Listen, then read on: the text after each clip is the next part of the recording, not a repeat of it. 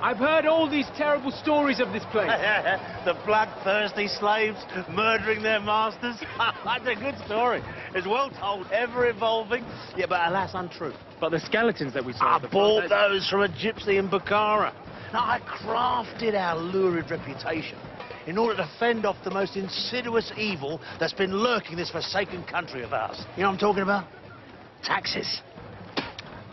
Ew! Dude! What the... With their armies, their fortresses, their roads. Who pays for it all, eh? The small businessman. I love this! And the tax collectors steer clear of me and my customers. Everybody's happy. Those vipers were controlled by Assassins. Assassins? For years, they were the covert killing force of the Persian kings until my father ordered them disbanded. Azam must have disobeyed my father's orders. He kept them intact. It's a secret government killing activity. That's why I don't pay taxes.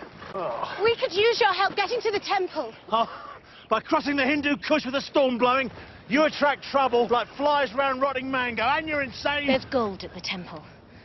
More than 10 horses can carry. Tax-free.